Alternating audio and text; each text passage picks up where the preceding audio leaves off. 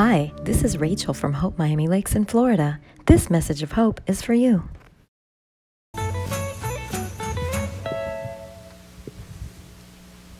I like Miss Gloria's word association game so much I want to add to it. I mean, you went salt, and you guys said you went chips, and you said, so let me add one more to it. What if I said banana, what would you say? Take a look at this picture, because I'm going to change your perception of bananas. Yeah, now you know what I'm talking about. Yeah, bring up that banana picture for me, would you please? Because this picture that was featured at Art Basel this last week is now going to stand a little bit differently in your mind. You guys find that up there? Well, you know the one I'm talking about. It's the yellow banana that's duct taped to the wall.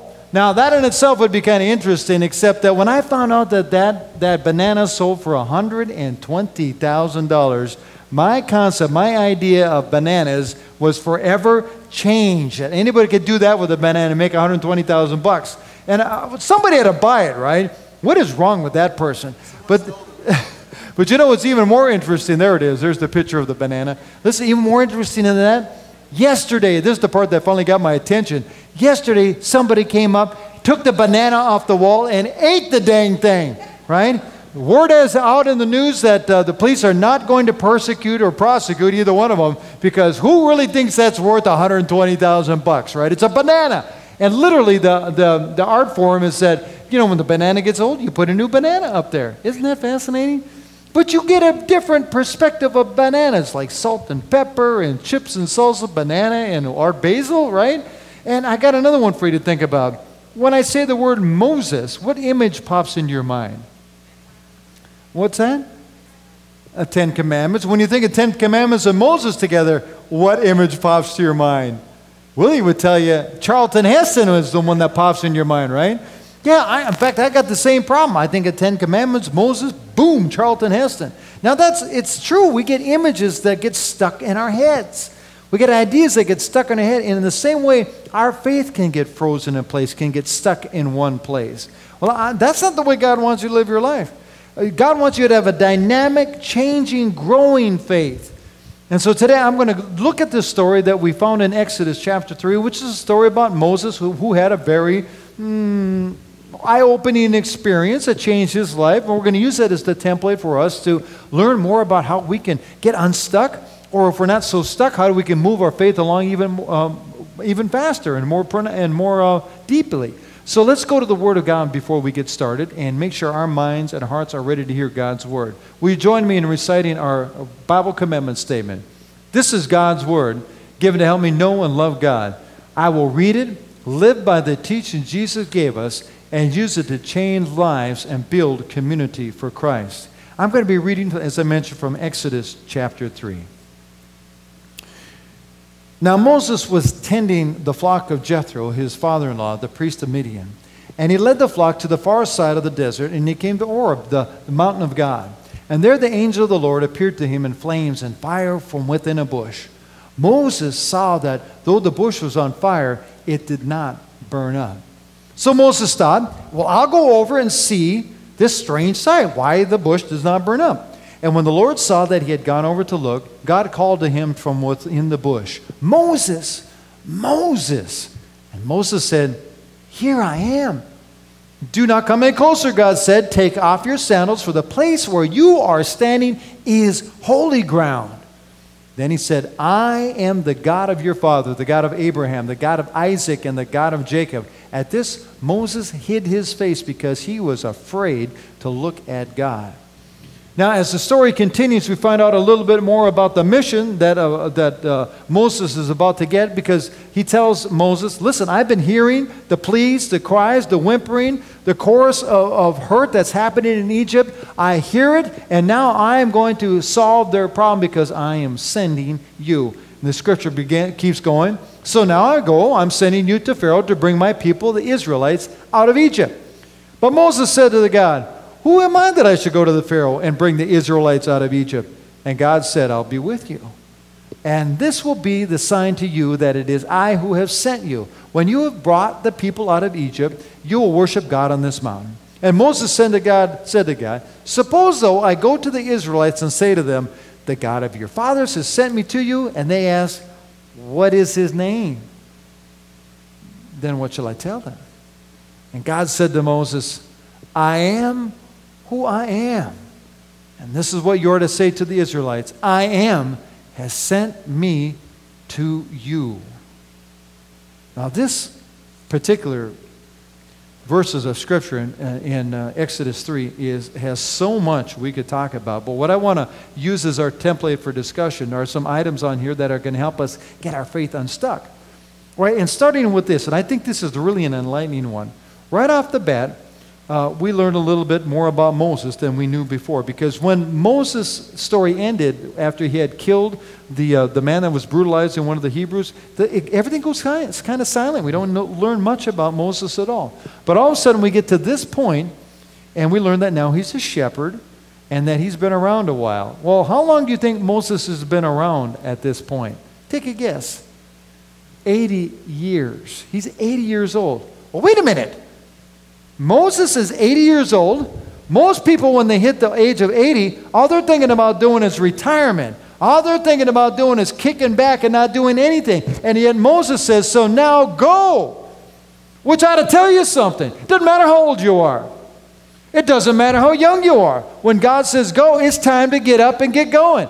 I'm here to tell you that with your last dying breath, you should be working for Jesus. That's what I believe. I really believe that from the bottom of our heart that we need to hear the call on our hearts and respond to it no matter where we are, no matter what we're feeling, no matter what's going on in our life. That's the way I'm walking. And I'm telling you, when you walk that way, you're going to experience God in a way you couldn't imagine possible. But you know what happens, though? The truth is, when you get to be 80 or seasoned or beyond that, sometimes we get a little bit locked into the way we think. But it's not exclusive to older folks. Younger people do the same thing. They come new to their faith, and what they learn, they stop. Either way, it's not good. It's not a healthy place to be. God expects us to keep changing and keep growing all the time. And in doing that, we have a way of getting closer to God that helps us get unstuck from wherever we might be. Now listen to this, though. Sometimes locking into what God tells us to do is vital and important. God gave us the 10 Commandments, right? Of course, the image of Moses pops in your head of Charlton Heston, but above and beyond that, He gives us the 10 Commandments, and we're expected to follow them. And some people do, to the letter of the law, at least the best of their ability. But you know what the truth is? I've never met anybody that's really lived those 10 Commandments out completely, absolutely, in perfection, the way God calls us to do. Anybody ever missed church this last year? Anybody ever use the word God's name in vain? Anybody here have a struggle with anybody in your family, or you're struggling with loving people the way we're called to do? Have any struggle loving God with all your heart, mind, soul, and strength? You get the idea? Nobody quite lives up to that. That's why Jesus says the 10 Commandments is an excellent starting point. It's not the end point, it's a starting point, because what we're called to do goes above and beyond that. And the reason I'm sharing this with you is because when you live above and beyond just the basics, you get closer. And the closer you get, the more you grow and change and become more like Christ. So listen, one of the obstacles is your pride. Let me restate that. The biggest obstacle in your life for growing and changing is your pride, because you don't think you need to grow. You don't think you need to change. Young or old. A lot of people get in that cycle of thinking, I'm good. I know it. I know what I need to know. I'm fine. That's your pride talking. And your pride will keep you from actually growing. It will freeze you in your tracks. It's quite the opposite. So you need to let that pride go and fully experience Christ the way it's intended. But sometimes, lesson 2, sometimes we need a little wake-up call. Favorite morning drink. What's your favorite morning drink? Coffee. Some people like coffee. I like 1 cup of coffee. That's all I can handle. Some people like them little shots, right? Cafecitos. And you love the way I say that, right? Cafecitos. Some people like the bigger shots, what are called what? I don't even know the name of those things. I drank one of those, I'd be bouncing off the wall. Can't drink them. But the thing is, we need little wake-up calls in our lives to get the ball rolling, right? Well, Moses had a wake-up call. What was his wake-up call? It was a burning bush. We need them. We need them sometimes really, really desperately to finally get our faith going. And the Bible is full of people that got wake-up calls. For example, Paul got his wake-up call. Lightning bolt comes. Because when we get these big-time wake-up calls, things can change. I got a wake-up call from God. Wasn't quite a burning bush. Wasn't quite a lightning bolt, but it was one that changed me forever. I got what I needed because I'm very stubborn, and God knew He needed to communicate with me in a way that I would listen. But sometimes God will give us wake-up calls in more subtle ways, and sometimes even more impactful ways. Like people who have had a heart attack. All of a sudden, oh my gosh, maybe I should change my life. Maybe I should stop eating as much as I do, or the wrong things. Or maybe I need to come closer to God. We get wake-up calls. Sometimes it's financial. Sometimes it's relational. We need wake-up calls. You got to get changed, and God will give them to you. The question that all that remains is, will you listen to the wake-up call? Will you hear God's call in your life to change and make your life better and different, more Christ-like? Because that's how you get unstuck. You hear the wake-up calls and you respond to it. Now, I mentioned getting closer. I've been mentioning it over and over, getting close to God. You know, when Moses came face to face with God, that boggles my mind. Just think about that for a minute. I mean, face to face with God, as much as he could, face to face with God, being in the presence of God at that proximity, and at that moment, being that close, what did Moses feel? Fear. Fear. Now, his knees might have been trembling, but this is not like, Chainsaw Massacre fear. This is, somebody running after you with a big knife or something. Not that kind of fear. It's the fear and awe of being in the presence of the Almighty. Now, think if you could wrap your mind about being in the presence of the Creator of the universe. Get your mind wrapped around the idea of the guy that invented Christmas. Get your mind wrapped around the guy that controls climate and the seasons and controls life itself. You're going to have a little face-to-face time with that Creator. Would you be in awe at that moment? I would hope so. I would hope that you would feel that presence and go, wow! And when you get that close, you acquire, and in Moses' case, he acquired some more knowledge about God. In other words, the closer you get to God, the more knowledge you acquire. And Proverbs 9:10 says this, the fear of the Lord is the beginning of wisdom. You get in the front of God, you get next to God, it's the beginning of wisdom. And knowledge of the Holy One is understanding. We are saturated with knowledge. I see some of you got them right now at your fingertips, your phones, and you're looking for more knowledge. I myself am, or you're looking at emails. I don't know which it is, but, or you're taking notes. God bless you for saying that. You're taking notes. Thank you. But we have at our fingertips access to so much knowledge. Isn't that true? In fact, my conversations that go, well, I don't know that. Let me look it up, right? We don't go without knowing things. We don't go through life without understanding. We want the knowledge. And today, compared to 100 years ago, your kids, our kids, my kids, have so much more information than 100 years ago, it's not even funny. You think of all the way things have changed, how our understanding of things have changed the last 100 years. And we get it on a phone instantly. But guess what? Just because you got knowledge don't make you the smartest person in the room, does it? And you know what? Having knowledge is a lot like fool's gold, right? It looks really pretty, but it might not be worth any more than that banana on the wall. You know what I'm talking about? Because knowledge unto itself is important, is vital, is helpful, but it does not get you closer to God only unto itself. It's got to be in context. Knowledge and context that comes from the Bible. Knowledge and context that aligns you with God, that helps you on your journey. Now that's valuable. That's helpful. So getting to know God, getting close to God, getting godly knowledge, getting smarter about God, understanding God will help you get unstuck, unfrozen from wherever you are. Amen? Amen? Yes, it will. Which leads me to another point that is important. Move it or lose it. I know as I continue to find myself incrementally, slowly but surely getting older, that this is so true. You ever rode around in a car for a long time, like 3 or 4 hours? You get out of the car, you go, and your bones are creaking when you get out of the car. You know what I'm talking about? Well, if you don't, you will. Eventually, you'll all face that. And it's the truth. If you don't move it, you lose it, your ability to move and walk into function. And the same applies with our faith, right? If you're not using it, if you're not putting it to work, if they throw down palm branches for you and give you a royal welcome, you are not a boring person. If you get people that sacrifice their own lives for you, you are not boring. If you're not boring, if you can inspire others, you're not boring if you can change the world.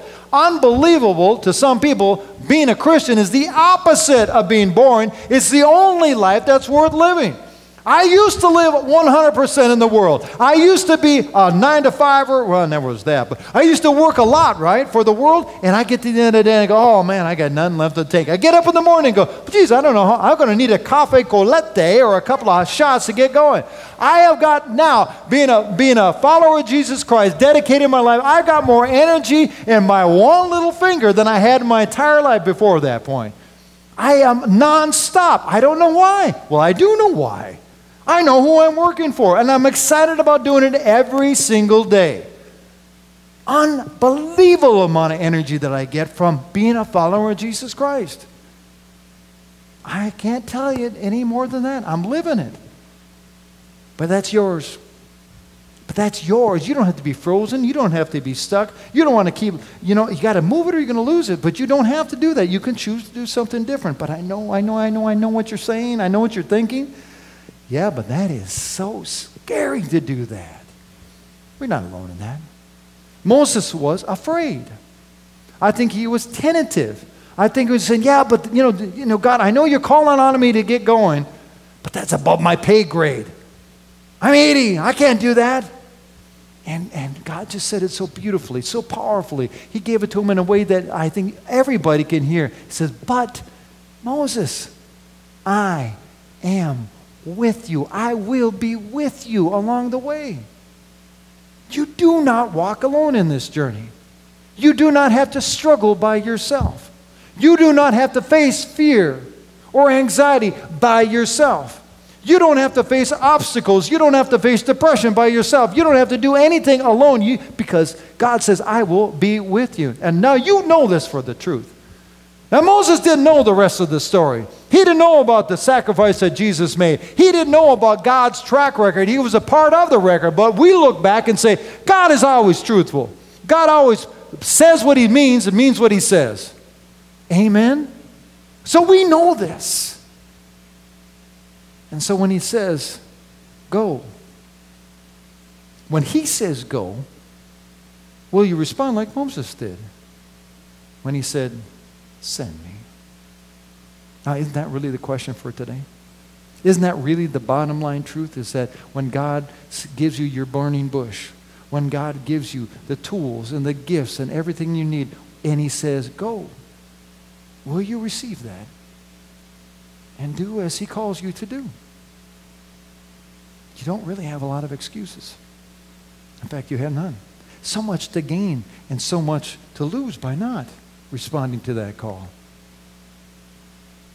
And you don't walk alone. He loves you so much. He died for you. He walks with you. He hears your pain. He hears your cries, just like the ancient Israelites. He hears all of that. He knows what your needs are, and he will walk with you and nurture you and love you all the way, all the time. Let's pray about that. Holy Father, this is a day that you've given us, and it is filled with joy today. It's filled today with joy because we have the power of the knowledge of your love.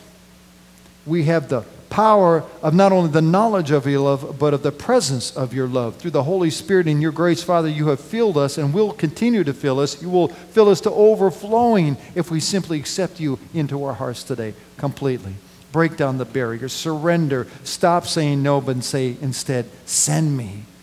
In the name of Jesus Christ, the holy and powerful one, God and Father Almighty, I just pray that upon each and every one here today, that you receive His word this way. In Jesus' name we pray, and if you love Him, say as one voice, Amen. God bless you, and have a very M-A-R-Y Christmas, okay? Amen. Amen.